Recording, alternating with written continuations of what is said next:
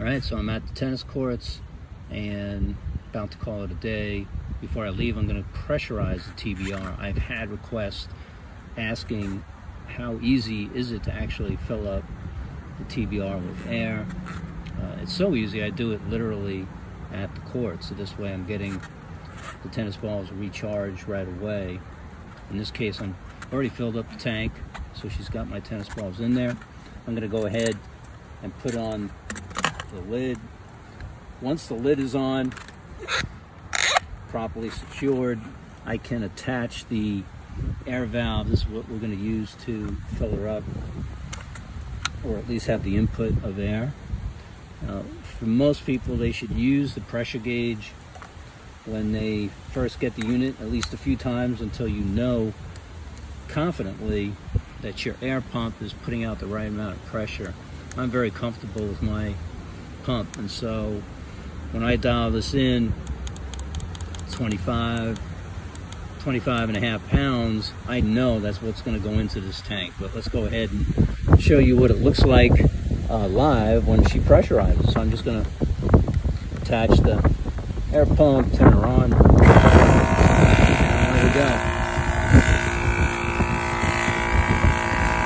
You can see on the gauge of the air pump and on the TBR that she's charging up.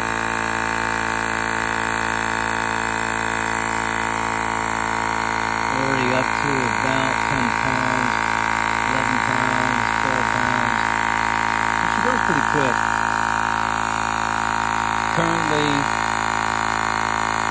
I'm very comfortable charging to about 25 and a half PSI.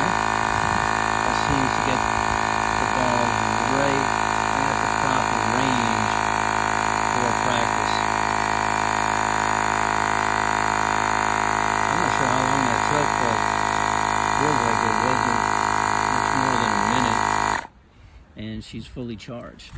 Let's go ahead and disconnect. Now for transport, I'm definitely removing this. There's no way I'm leaving this on here because I don't want it to get damaged in case the tank, rolls over, which you can see in my other video, that when I'm transporting it, I leave these checkout poles just as you see them, and so there's no reason to have anything on there.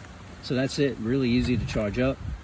She weighs less than 10 pounds and ready to be carried out to the car.